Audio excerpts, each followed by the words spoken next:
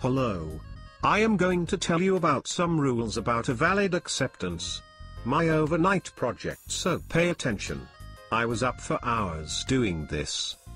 Whatever. Am I bothered? Just get on with it. A valid acceptance must be some positive overt act.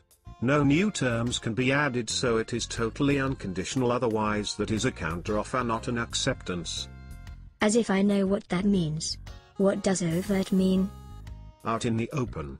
Like shaking hands, saying yes, nodding your head. Signing your name? Is that a valid acceptance? I send a letter to the guy who made me an offer to sell me his laptop. Is that a valid acceptance? Does he have to sell it to me?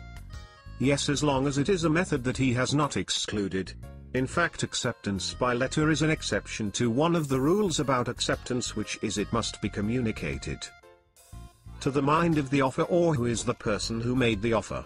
If you send a letter correctly addressed with the correct postage as soon as you drop the letter into the post box, the contract is created. Even if it never reaches the other person, they are bound in the contract. Wow. Even if they never get the letter, the contract is created. This contract stuff is great. Tell me more. I'm taking lots of notes.